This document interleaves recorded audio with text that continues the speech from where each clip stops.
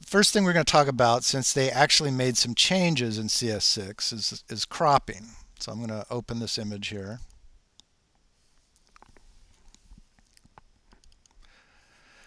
And here it's sort of tightly cropped the way it is. In the past, when I had images like this of buildings, I'd often want to correct for the perspective. And you used to be able to do that using the crop tool. But they've changed the crop tool's functionality right now. So now, in order to change the perspective, you have to use a filter. You have to use the lens correction filter. So under filter lens correction, we get this whole new filter interface. And let's see, let's fit in view here. And this allows us to correct for perspective. Now, they have in the auto correction, if you were using a camera that Adobe knows about, they would automatically find the camera model and the lens that you used, because in a big database that they have. In this case, this is an older camera, and it's a JPEG. It says it's an Olympus E10. That's an old model camera, so they don't have the lens profile for it. But we do have, under the Custom tab, I have a lot of capabilities for correcting for camera distortion, like this barrel distortion. So I can kind of, as you see, I can add barrel distortion, or I can sort of take it away. This is very common kinds of distortion. Usually don't need to add very much. I think, in this case, maybe just a little bit to combat the natural curvature barrel distortion in the lens. But the big thing is that since I'm tilting the camera up here, the lines are converging. So you can go down here under the transform area and change the vertical perspective to straighten it out. And you have a grid here, so you can kind of see how things line up on the grid.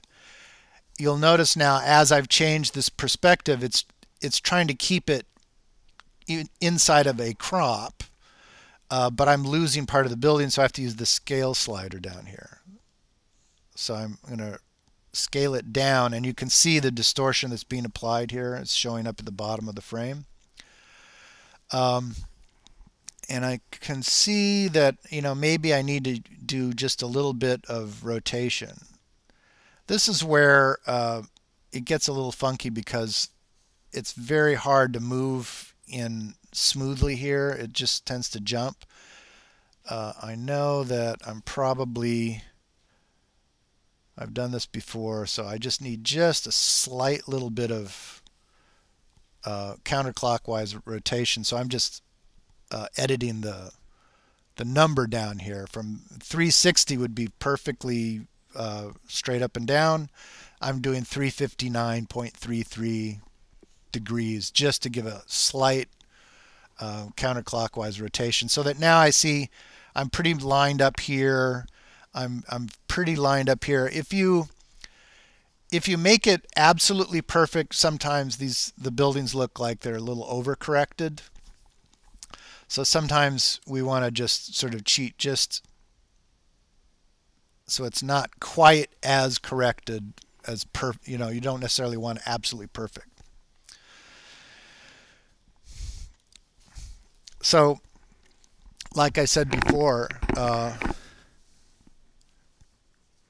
you used to be able to, using the crop tool, you could have it do perspective correction, but that now is no longer possible. They don't give you that option up here. However, there's a couple of new things. By default, see here, this checkbox says delete crop pixels. By default, that's not checked. So if I if I move the crop in, let's say I move this all the way in like this. Okay, and I crop this. And I save this.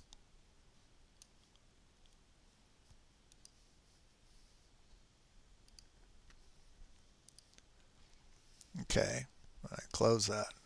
Now if I go back to open that up again, there it is, and it's cropped, right? But because I actually didn't delete those pixels, I can come back into the crop and readjust it. So for instance, now they tell me, oh, you've got to include that sign in the shot.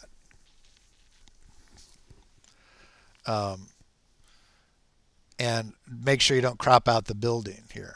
Okay, so you can kind of come back in and re-crop. This is it's a nice thing to be able to do. In fact, now I would like to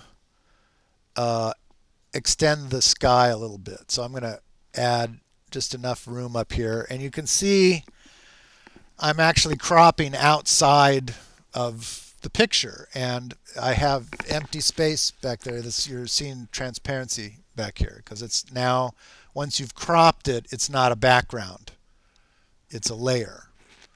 And that's one way that they can get around this. By not deleting the crop pixels, we turn it into a layer when we initiate a crop like this. So I'm going to go ahead and say, okay, now this is my new crop, and I want to add the sky, and I want to fill in this area. So now the new way to do that is using content-aware fill. How many people have heard of content-aware fill? This came in with CS5. It was like all the rage. And this is actually a useful application of it. If I select the transparent areas here, and then I'll expand the selection just a little bit. So under the select menu, modify, expand by like a pixel or so. This helps to avoid any little thin telltale lines along the sky here. So I've expanded the selection just enough so that I'm catching just a tiny little sliver of that blue. And now all I have to do is fill and use content aware. That's my option here. And it looks at the neighboring area and fills with appropriate information. So, like this area down here, you can see there's a little bit of, I don't know where it got this piece, but it's attempting to fill this in with something that looks reasonable. And it's easier to fix this than try to clone into that. You can kind of see it's made put a little black thing in here. But up here in the sky, there's some noise in the sky. And if I just filled that with blue, it would be obvious where the transition occurred. And right now, it's done a really good job of matching the noise, grabbing and filling and extending that blue sky so that it's pretty seamless. Okay, so a couple of caveats. The content-aware fill is not perfect, and it will make mistakes. So you can see down here it made some mistakes. If I come back here and I extend too far, right? So if I wanted to go up here and fill this now, right? And if I use content-aware fill now,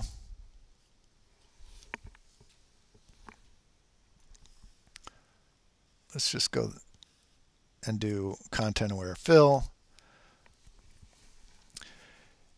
The area is too big, and the content aware fill works based on the size of this selection. So this selection is big enough that it's now grabbing a part of the house and putting it up there.